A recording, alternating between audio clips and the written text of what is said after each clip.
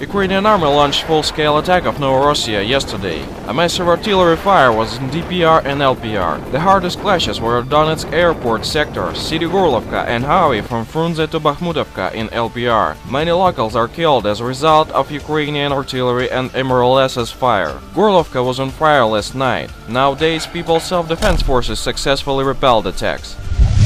Ukrainian army continues concentration of military forces near Donetsk. A military traffic of artillery, armored vehicles and military contingent are there. There is a big concentration of military forces near Avdiivka, Nikishina, Debaltseva. Some activity of Ukrainian army detected in the south region.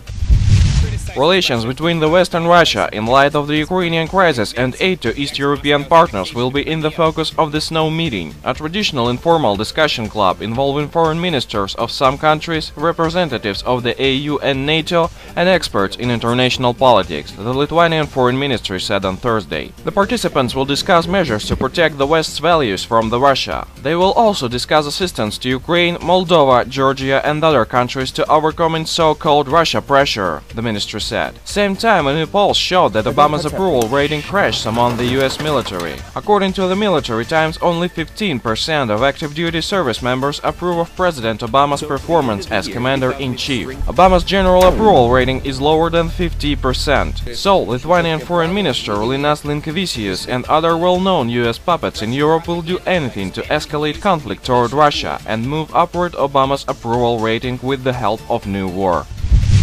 NATO Secretary-General Jens Stoltenberg thanked Germany for its leadership in challenging times to the alliance during a visit to Berlin on Wednesday, 14 January 2015. Germany is a staunch and important ally, the Secretary-General said after meeting Chancellor Angela Merkel. We appreciate Germany's great contributions to our security. Mr. Stoltenberg called the recent attacks in Paris a stark reminder of the current challenging security environment. NATO is playing its role in fighting terror, he said. The leadership in challenging times and security environment are good words for the explanation of current situation in Germany. But the 42 foreign military bases, generally American, on the territory of Germany hide under these words. Now you know that the most important mark of independence and leadership of any country is deploying of US military bases. We thank our information partners for help with spreading this video news. Subscribe to our channel to receive up-to-date information on the situation in Ukraine and current geopolitical events in Europe.